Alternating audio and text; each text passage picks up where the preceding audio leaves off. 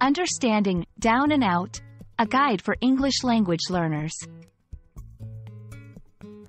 Hello, everyone. Welcome to our English language learning series. Today, we're going to explore a very interesting English phrase, down and out. This phrase is widely used in everyday conversations, and understanding it can really help in grasping the nuances of the English language. So, let's dive in. The phrase, down and out, refers to a situation where someone is experiencing misfortune or poverty. It's often used to describe a person who has fallen on hard times and is struggling financially or emotionally. For example, if someone loses their job and has no money, you might say they are down and out. The origins of down and out are quite interesting.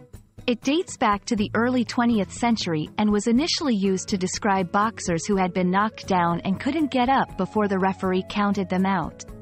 Over time, its usage expanded to include anyone in a bad or unfortunate situation. Let's look at some examples of how to use this phrase in sentences. 1. After losing his job, John felt down and out and didn't know what to do next. 2. The economic crisis left many families down and out. These sentences show how down and out can be used to express difficult situations related to financial or emotional struggles. While down and out is a common phrase, it's important to use it sensitively.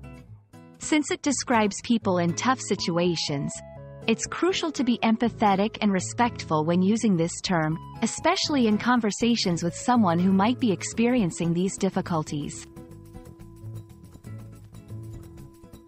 I hope this video has helped you understand the phrase, down and out. Remember, language isn't just about words. It's about the stories and emotions they convey.